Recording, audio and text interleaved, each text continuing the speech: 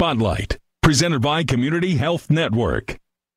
According to the Commonwealth Fund, the United States has the lowest life expectancy at birth and the highest death rates for avoidable or treatable conditions. The United States also has the highest rate of people with multiple chronic conditions. News 8's Brittany Noble explains tonight how you can beat the odds in today's Health Spotlight. Want to improve your health? Research shows small changes can add up. First, hop on a bike. One study found people who commuted to work by bike had a lower risk for certain cancers and heart disease. And don't skip the stairs.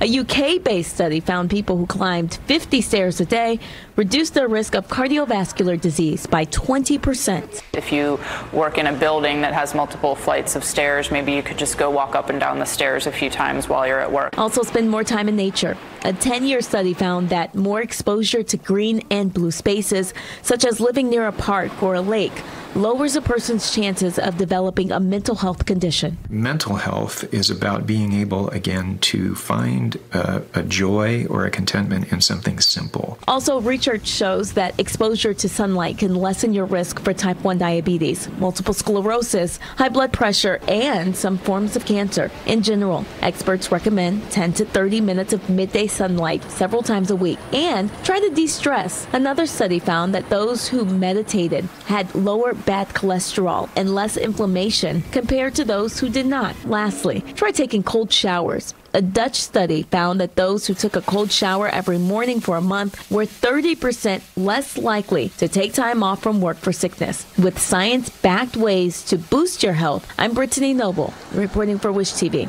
wishtv.com, or follow us on Facebook for updates.